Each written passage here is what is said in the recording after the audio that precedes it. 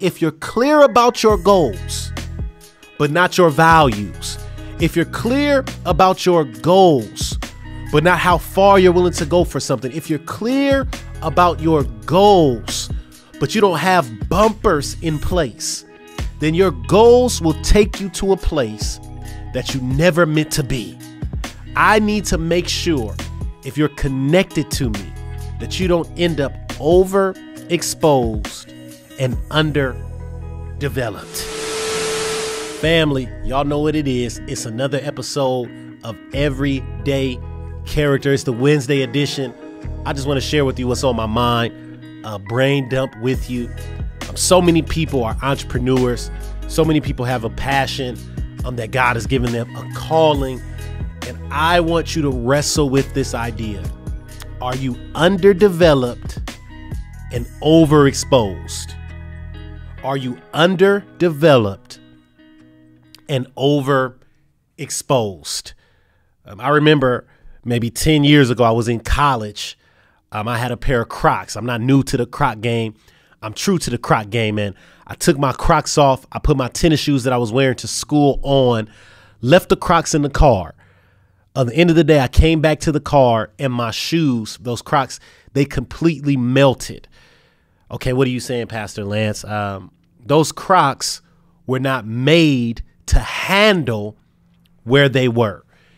And I think there are a lot of us who are going somewhere. There are a lot of us who are destined to make it somewhere. But is this the season where you're supposed to be there?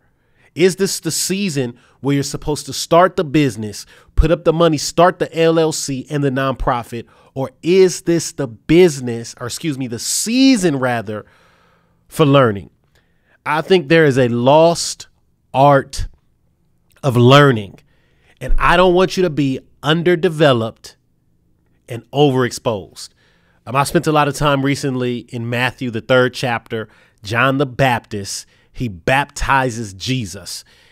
John the Baptist, he's known as the forerunner, or the one that went first. He went in front of Jesus, and then Jesus came and went further than he did. He's literally a trailblazer for the chosen one. John the Baptist goes before Jesus. Before Jesus has disciples, John has them. Before Jesus goes before a court, John goes before a court. But what's really interesting about the life of Jesus, it's in Luke, the 2nd chapter and the 52nd verse. Jesus is like 12 years old. He's a little boy. He's still a child. And it says that Jesus grew in wisdom. Jesus grew in stature, and Jesus grew in favor. So before we ever meet Jesus as a Messiah, he's growing. Before we ever meet Jesus as a Prince of Peace, he's growing. And I wonder how many of us are going in seasons and times where we should be growing. How many of us are trying to pursue that thing when we should be skill building, when we should be learning, when we should be receiving growth? One of the biggest growth blockers, please hear me, one of the biggest things that blocks our growth is goals. We set goals and we have dreams, we have ideas, we have these things that we want to accomplish. But quietly, some of our goals may be limiting our growth. How can you say that? Well, there are things that you're going to do. There are things that you're going to experience. There are things in your heart you want to experience. But are you ready? Please hear me. If you're clear about your goals, but not your values, if you're clear about your goals, but not how far you're willing to go for something, if you're clear about your goals, but you don't have bumpers in place, then your goals will take you to a place that you never meant to be. I need to make sure, if you're connected to me, that you don't end up overexposed and underdeveloped. I know that experience is a great teacher, but do you know what's even a greater teacher? Grandma. I know that experience is a great teacher, but do you know what's even a greater teacher? Your pastor. I know that experience is a great teacher, but do you know what is even a greater teacher? Your mentor. Their experience will give you speed. Their experience will position you to go where you are going. Please hear me, y'all. You may be called to be a realtor. Before you get into real estate, is it possible you can spend 6 months in property management as a leasing consultant and learn the language and learn sales and learn what it takes to do what it is that you need to do so you're not underdeveloped and overexposed? The way that this shows up in scripture is not just with John the Baptist and Jesus, but there's a man named Elijah who finds a mentee named Elisha. Elisha, who's working on something in 1 Kings in the 19th chapter. He has his hands on something. He decides to follow his mentor, Elisha. You find it in 1 Kings, the 19th chapter. You don't hear from Elisha again until almost 5 chapters later in 2 Kings, the 2nd chapter.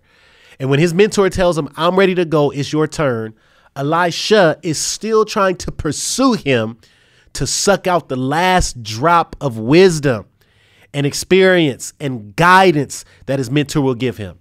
Please hear me. God has called you to do something. God has purposed for you to do something. But is it possible that you are trying to get started and you're not getting prepared? You're trying to get going in a season where you should be growing. I want to make sure that you are not underdeveloped when you're overexposed. I know that a platform is in your future. I know that opportunities are in your future, but seek God and say, Lord, on the way to where you're taking me, where could I learn? On the way to where you're taking me. Here's an important one. Where can I serve? On the way to where you're taking me. Listen, there's some rooms, there's some spaces. God had to deal with me on this week where I'm saying, why can't I be the person that's teaching? Why can't I be the person that's making it happen? Why? And God had to reveal to me. He just showed me on this week. I'm developing you. Yeah, you could do it, but I'm developing you. So when your time comes, you don't just hit a home run, you hit a grand slam. Yeah, you could get up there, but why don't you just slow down and sit at somebody's feet for a minute? And as you allow God to develop you, when your moment comes, you'll be ready. When the opportunity comes, you won't fumble the moment, but you'll go through and get everything that God has for you. Listen, I love you. I want this to be a great time, a great season for you.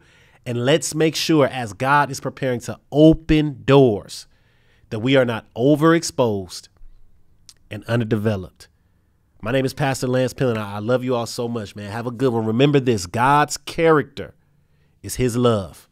Let's work on experiencing everyday character. Have a good one.